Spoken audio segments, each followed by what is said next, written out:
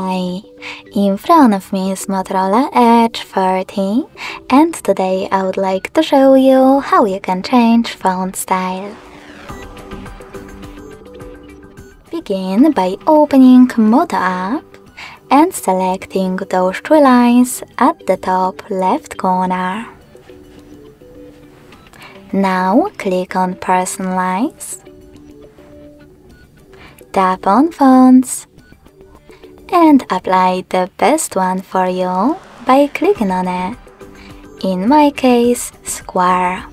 So when I click and go back, I can see that style of my font has changed.